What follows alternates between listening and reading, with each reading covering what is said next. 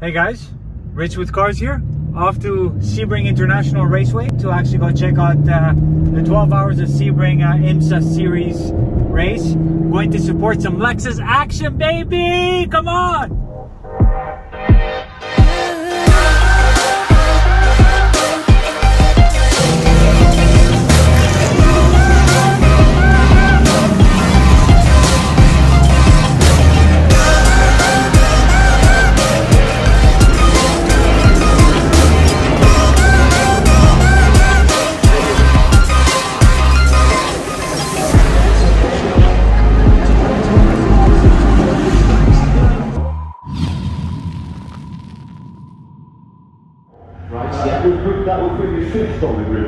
So we have an ISF over here,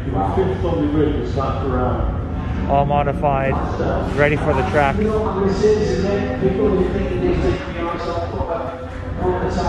Just look at the times, look at the competition. Really sick. About how cost effective these cars are in terms of performance per monetary unit.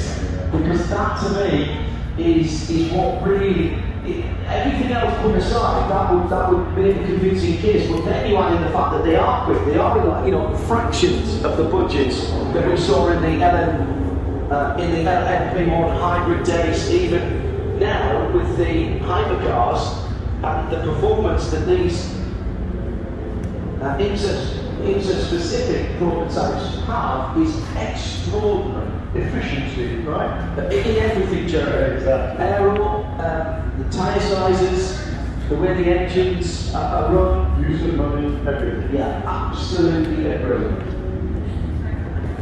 That was there's a lot of pole position for Ben Keating. 2021 LC 500 inspiration right here. Sebring and Daytona then for Ben Keating. Wow. Adam is waiting for a very pumped up Ben Keating. 2 pole positions in 2 separate championships. Sorry, 2022. In 2 very different cars in 2 days, and his 9th pole. He goes to a Daytona in the qualifying for the qualifying. Let's go there. I'd go on a pole. Yeah, I'd agree with you there, Jeremy. And so apparently does the FIA now, because they've changed that around. The pole sitter in Formula 1 this year. 6/10 ahead of the rest of the field, 7th overall.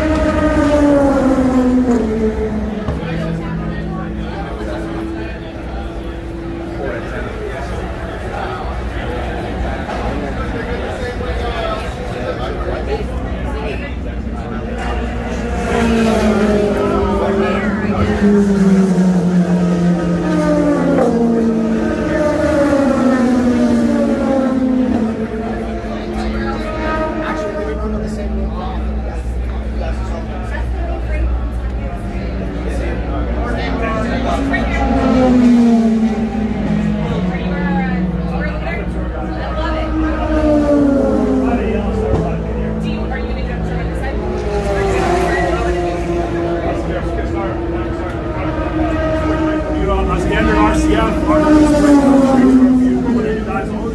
you'll see it's the same battles exactly. So the race car battles, the same battles.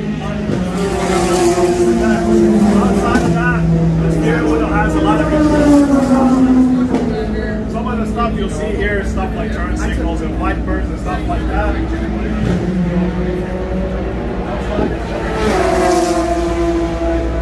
Purpose-built cars that allow us to take off doors, take off the hood, a lot of components. So when we're working in here, there's not stuff in our way. So one of the things you'll notice is this driver compartment is very tight. So if you guys want to group together and kind of roll around, there's like a four driver pulling back here, so you'll see a duct back here. And then those paddles that I talked about. And the coolest thing about the controller is that it uses spark. Look at the roof, it's all carbon in by.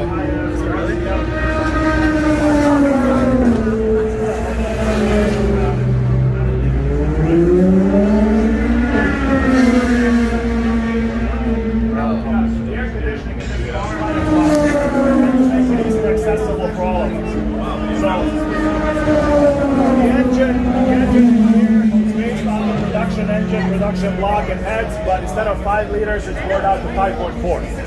And then there's a few other modifications and then also restrictions from the series. So one of the things that the series restricts us with is these air restrictors here, which basically sets our power. The series tries to equalize everybody by putting air restrictors on the intake, so we can only ingest so much air to control how much power we need. Kind of like the restrictor plates and NASCAR. Exactly.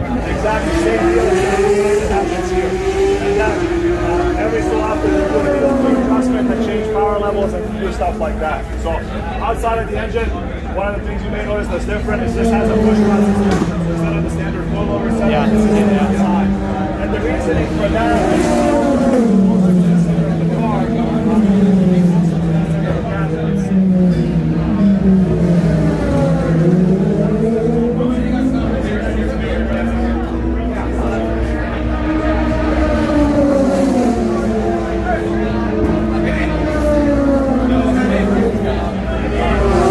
Undercarriage of RCF GT3.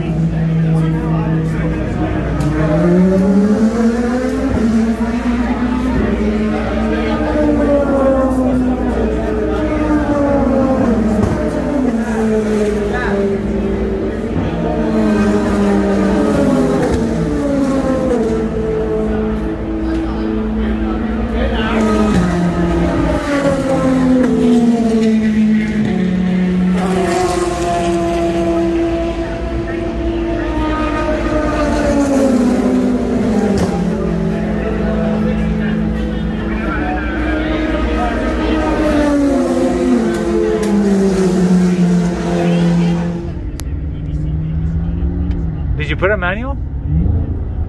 Oh man, that's cool. Yeah, so that's like full manual there. It'll just stay in that gear now. You know how it goes. I really love the seat backs, man. All Alcantara. Yeah. Man, that's totally. sick. Really nice. With a bit of like engraving on the V. Man. The problem is the reflection. Can you put it back to normal? So here's what you should do. Set this so you can see. Is that good? Wherever you want it. Yeah, then. And now flip it. Ah, there we go. Reflection gone? Yep. Yeah, cool.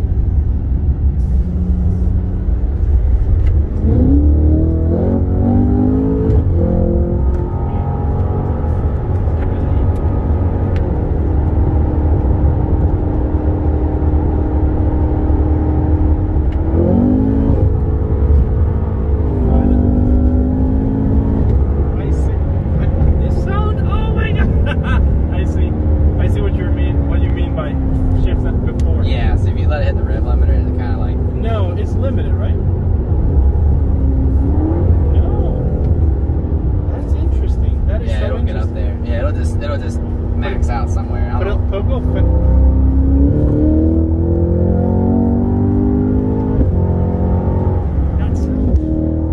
OEM? That sounds like a machine gun. Right here. There you go.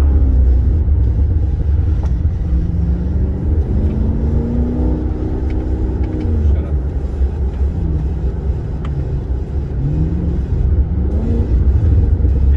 And where's the button to change modes? Right here. You can toggle if you want. What modes is it? So, Oh, I see, I see. sport, track, snow and ice. That's like Man, you're right about the shifting on its own. not bad, right? Man, that thing shifts like there's no tomorrow. Yeah. It's one thing that's weird. It's kind of always been like a GM thing, where like it just never. Once you get the hang of it, you get the sweet spot down.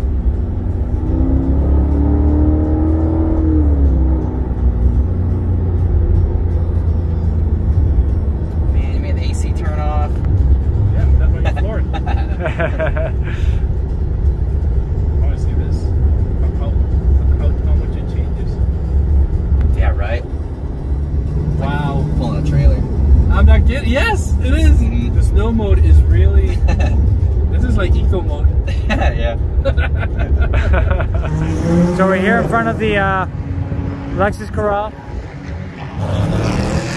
at Sebring Raceway. Looking great.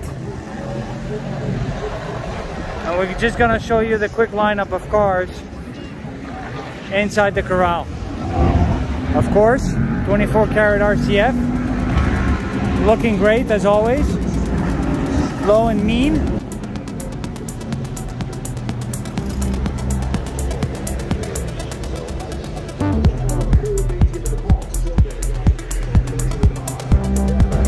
So we're just gonna run through all the vehicles here inside the Lexus Corral.